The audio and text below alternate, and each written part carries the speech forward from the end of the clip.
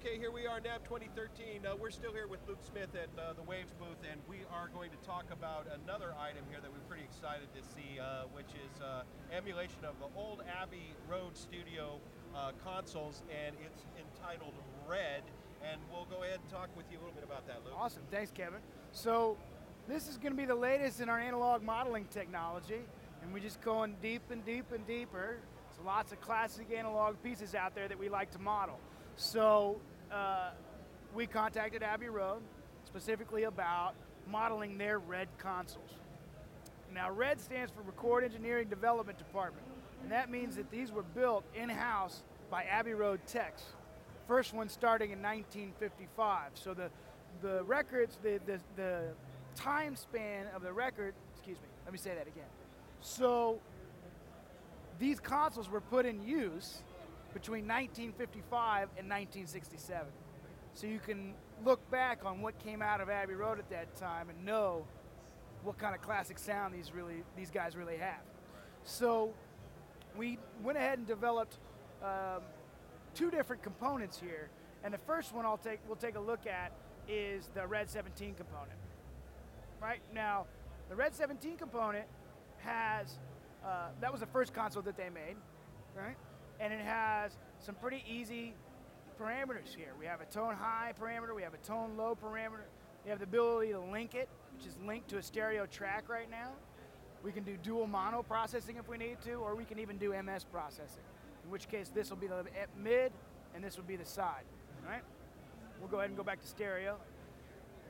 We have both a 20 dB pad, full frequency pad, or we have a bass lift that's nice and pillowy and kind of wide, centered around 50 hertz. Excuse me. The original idea there is that it was supposed to compensate specifically for the mid-side recording techniques that they were using a lot back in the day. So as the phase coherency changes, bass goes away, so that's why they put that bass lift in there. And it's just a really nice bass boost. It's great sound.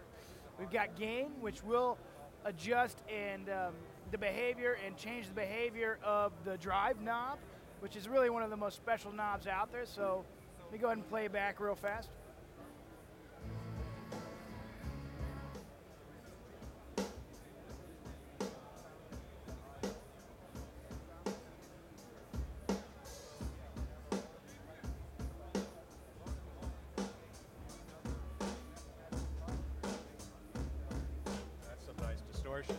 Not bad at all.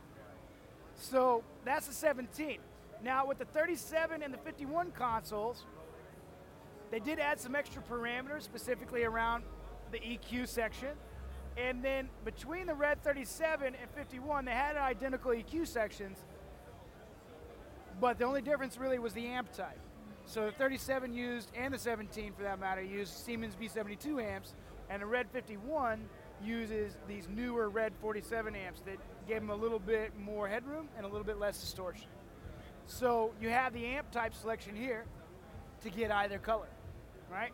Now, I'll also mention that you have channel 1 and channel 2 here specifically for stereo processing, because when they were processing stereo content on channel 1 and channel 2 of the original disc, you can imagine harmonically they were a little bit different.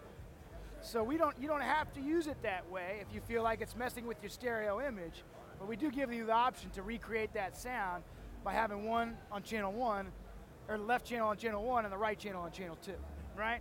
If need be. You got a gain knob. The extra EQ settings really relate to the pop and classic setting that we have here that actually do change the behavior of both the tone high and tone low parameters.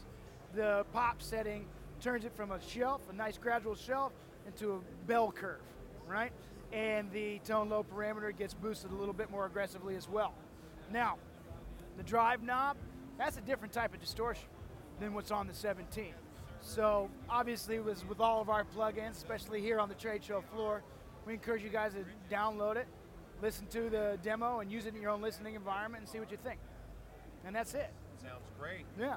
There it is, you guys. Waves Red. Download it at the Waves website. Check it out. Let us know what you think.